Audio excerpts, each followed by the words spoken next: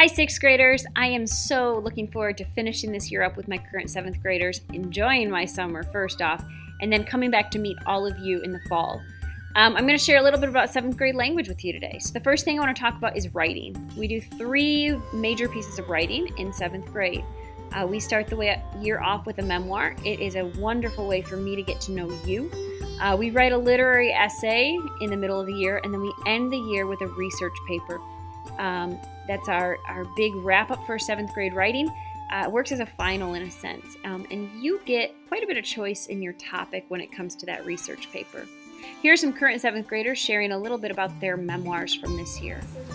Hi, I'm Carson, and in English at the beginning of the year you will start by writing a memoir.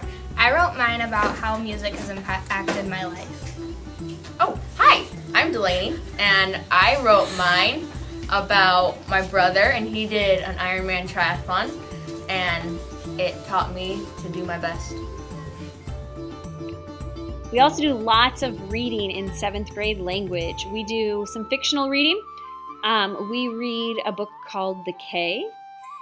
Here's a little info about that one. I am Mackenzie, and I'm a current 7th grader, and one of my favorite books to read in 7th grade is The K. It's about a young boy that gets stranded on an island and has to find his way off the island and back to his parents. We also do some lit circles at the end of the year. This is my favorite way to end the school year. It's a little more relaxed. You get to do some reading you enjoy. We have a stack of 6 different books that you get to choose from for lit circles when we get there. Hi, I'm Lily Alderman, and at the end of 7th grade language, you'll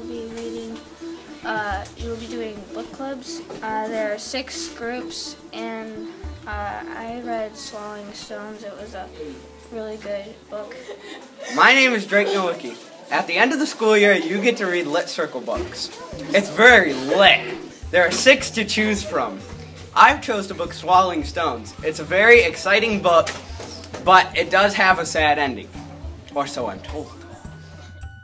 So one of my favorite things that we do in 7th grade language is use interactive notebooks, and you may have done these in the past. They serve as our textbook. The language textbooks that we have are huge. They are super heavy. You'll end up going to the chiropractor as soon as you use them once. So we do interactive notebooks instead, and it's just basically a spiral notebook, but it works as our textbook. It's where we keep all of the work that we do all year long. So it's probably kind of hard to see here, but as we work through the year and we learn, we add new things, and we continue to build on our knowledge. And this is a really good resource to have at the end of the year and even to keep into 8th grade. It's a great thing to be able to go back to and pull from. So one last thing, iPads are really huge. We do a lot of work on Schoology. It's really important that you have your iPad and have them charged. You're going to hear that over and over from 7th grade teachers today and next fall. Hi, I'm Tori, and you're going to need your iPad more in 7th grade than 6th grade, so make sure it's charged. So again, I'm super excited to have you. What questions do you have for me? I'd be glad to answer them for you now.